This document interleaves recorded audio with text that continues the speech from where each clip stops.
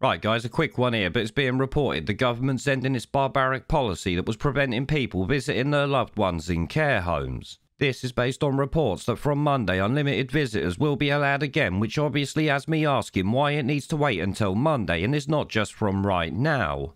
What medical difference does the weekend make? I would really love to know, because common sense and reality tells me it's not going to make a bloody difference. Now, while this is obviously good news for people, it should never be forgotten that both the government and care homes implemented this evil policy, and residents are still forced into up to 10 days of isolation if they test positive, which once again doesn't mean that they're actually ill.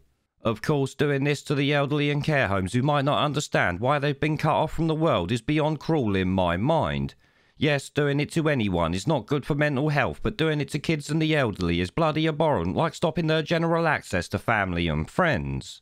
In fact, I would say the damage done to most adults will be minimal, but the damage done to kids will be lifelong for many, and when it comes to the elderly, we all know these so-called health policies have actually sent many to an early grave.